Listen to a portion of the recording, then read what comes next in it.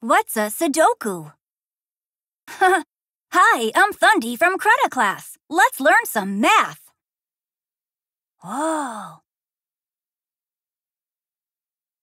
In a Sudoku, each row and each column cannot have repeating items. One space in this Sudoku is filled with an incorrect item. Let's look for it. Here is the repetition. Check the columns to figure out which item is incorrect. To solve a Sudoku, we can use the exclusion method. First, find a line with only one empty space. Next, exclude the numbers already in that line. If there isn't a line like that, we can look at the row and the column together. Check this out.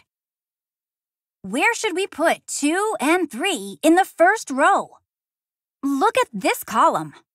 We can exclude 1 from the row and exclude 3 from the column. So 2 should go here and 3 should go here. Did you get it? Practice makes perfect. See you next time.